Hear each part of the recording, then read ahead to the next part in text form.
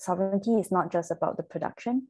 It's also having the space to have a means of communicating with one another, to form a position of power and like a civic position of power from which to make these discussions and choices about how the food we want to eat also produces the landscapes that we want to live in as part of this much bigger world.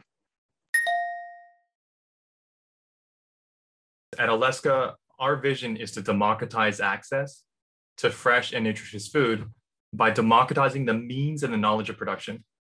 And we do this by using technology, because the only way to really democratize knowledge is to have something that's scalable, that's low cost or low friction, and that it can be adopted by anybody. My view is that if we can use that technology that's being developed, then ensure that the anthropological food types or the heritage food types are also still relevant for our population and our culture, then we should actually pursue that as much as possible going forward.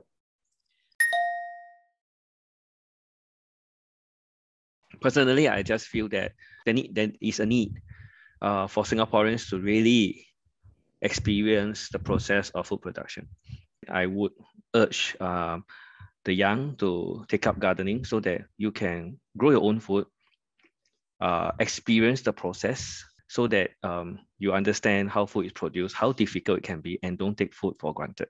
It's not just young people that the burden of this falls on, right? I think like anyone who is like interested in food issues, which is everyone, because everyone eats food, right? Everyone should be interested in having a stake in our food system, especially in Singapore when we already have so little people, right? I think we need all hands on deck.